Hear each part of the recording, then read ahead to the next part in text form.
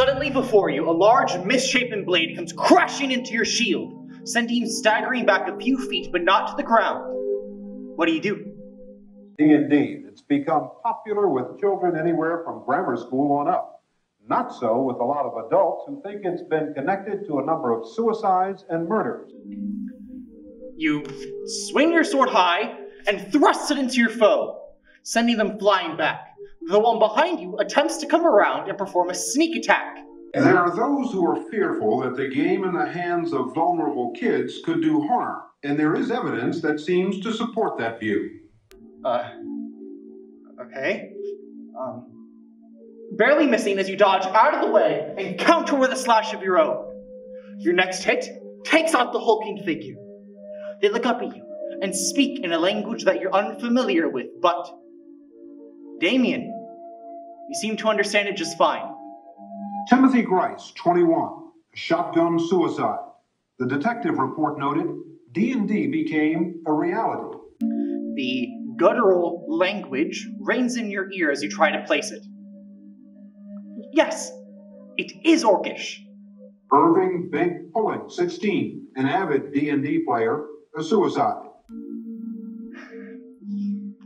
With a swift slice, you separate your foe's head from their body, leaving the three of you surrounded by these lifeless forms. Daniel and Stephen Irwin, 16 and 12, a murder and a suicide. The police said they were obsessed with the game. You take a few moments and gather your surroundings and begin to search the bodies. You find a total of 3 gold pieces and a note. Jeffrey Jaklovich, 14. Stephen Wayacano, 16. Michael Dempsey, 17. And the list goes on. The note reads, "Head to the mountain town of Vidal. Here the non-believers shall fall."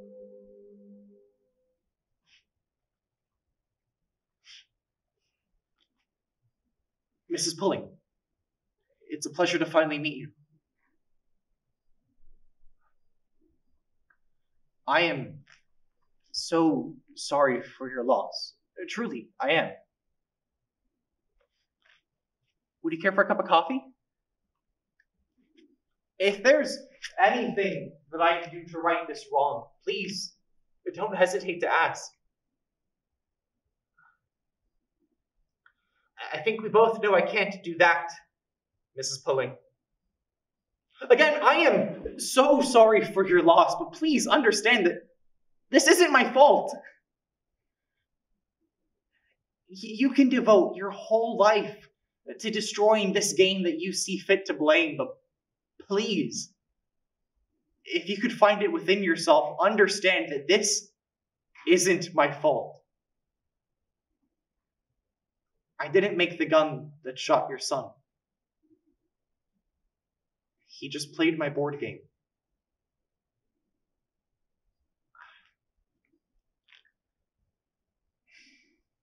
If that's how you truly feel, I'll see you in court, Mrs. Pulling.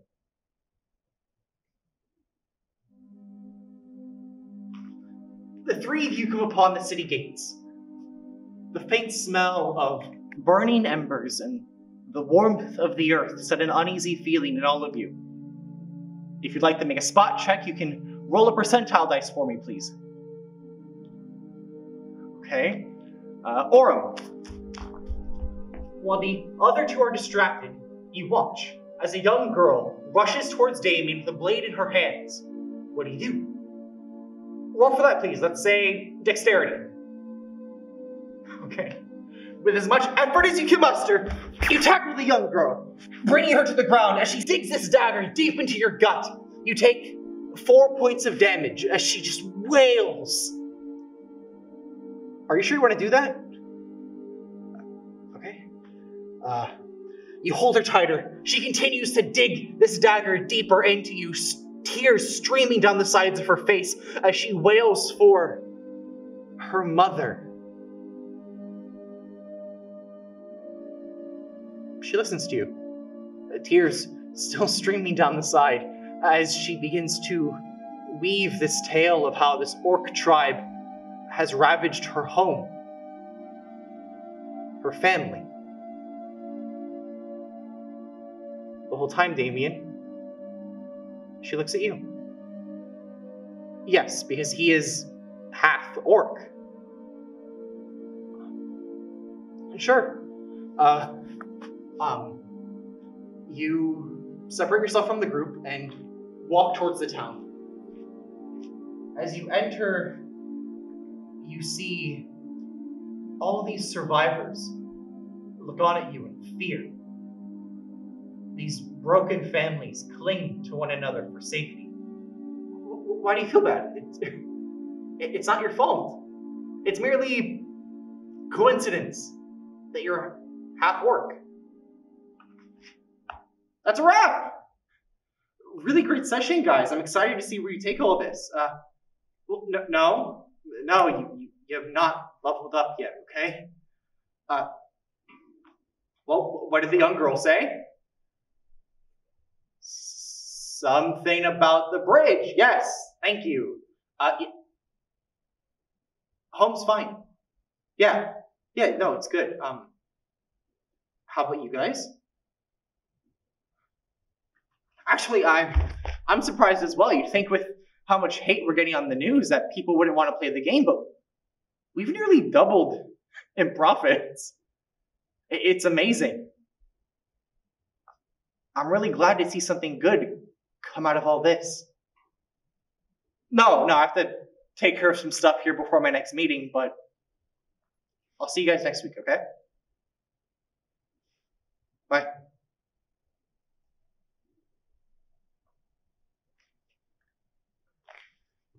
Thank you so much for stopping by again. Do you mind if I call you Patricia? I'm sorry, Mrs. Pulling.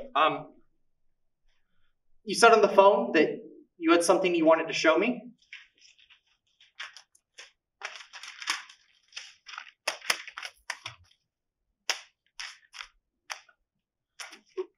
What's all this? Why do you have all these letters? No, actually, I'd rather not. They're just words. They have nothing to do with me. Mrs. Pulling, please, Mrs. Pulling, which one's your son's?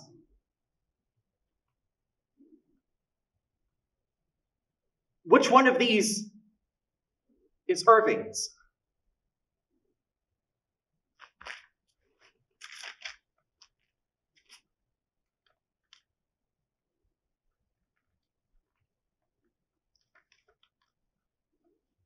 I think it's time for you to go, Mrs. Pulling. I think you need to leave.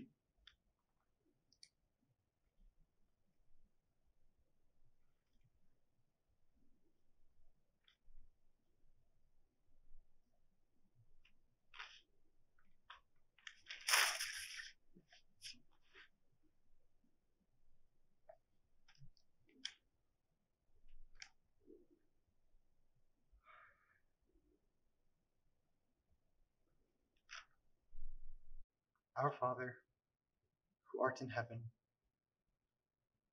hallowed be thy name. Thy kingdom come, thy will be done, on earth as it is in heaven. Give us this day our daily bread, and forgive us our trespasses, as we forgive those who trespass against us. And lead us not into temptation, but deliver us from evil. For thine is the kingdom, and the power, and the glory, forever. Amen.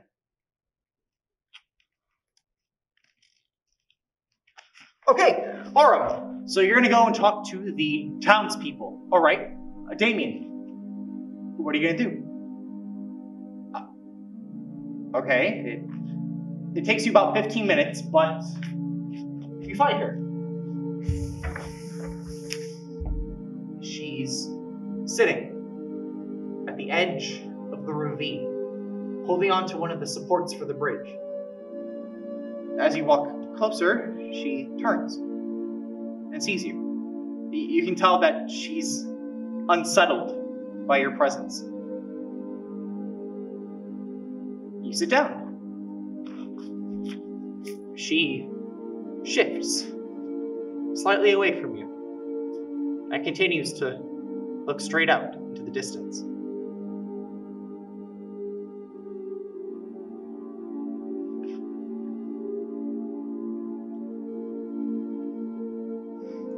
Why are you here? No, why are you here? I miss my brother.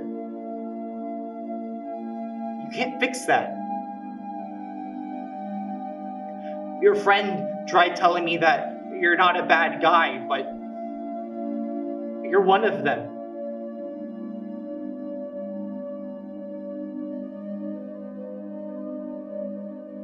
You show her the note. She asks you to translate the text, and as you read aloud, her eyes just widen. And she turns back to the ravine.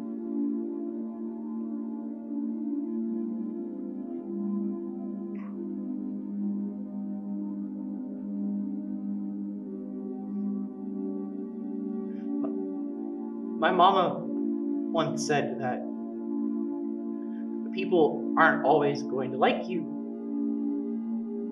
So sometimes you have to do what you can to make them like you. And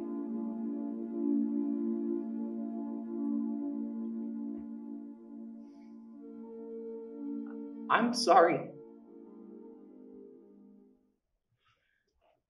Great session, everyone. I mean, really, really good job out there. And, yeah, I've been sleeping. Why do you ask? No, it's just, actually, does any of this make sense to you guys? Like, what we're doing here, does any of this make sense? I mean, like, do any of you want to kill yourselves? Because I do. One of the moms dropped off a box full of letters, and I just feel so bad about it all. Like, there's nothing I can do. I know it's not my fault, but what if it is? What if these kids aren't doing so well and the game's just showing them that? Of course I read them all. They all talk about the same thing. They all feel so alone, like they have nowhere to be. I can't stand the thought of them feeling like that. No, guys, I promise, I'm fine. Look, I'm fine. It's just, I think we need to pull the game from shelves. We need to stop production.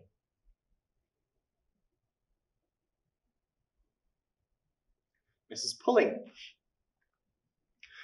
If you're here to gloat, I haven't heard anything yet, so you can just... I read his letter. And I can't possibly imagine how he must have felt, but I can relate to it through my own experiences, and I've been in the place that letter made him sound like. And it's hard. But I promise that if his friends were anything like my own, they tried to make him see the light.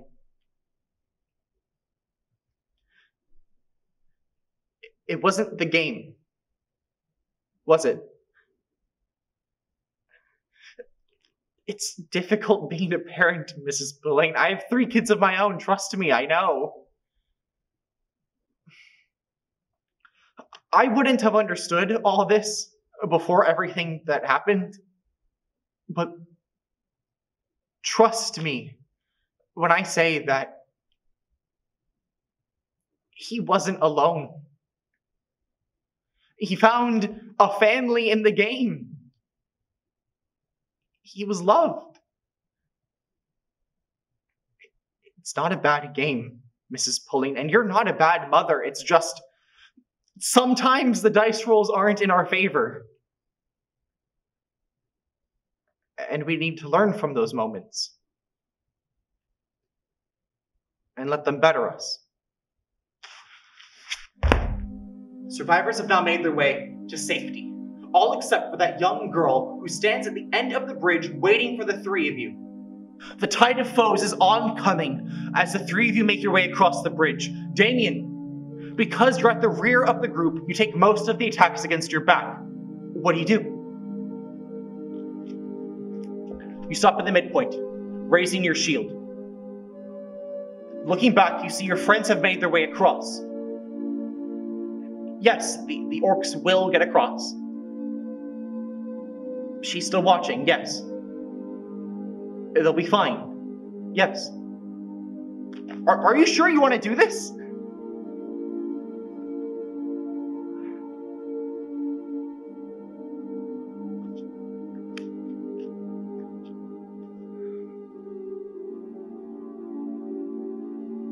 You raise your sword high.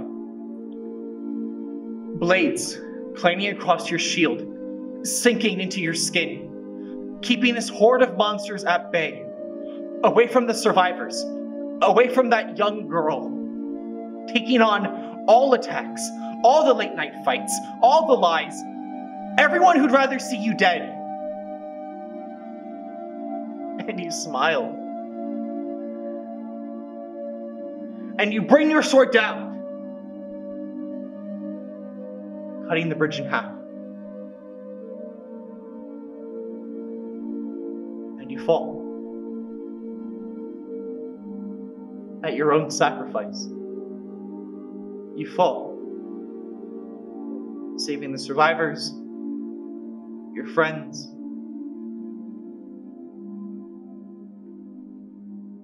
You fall into the ravine below. And that's where we'll pick up next session.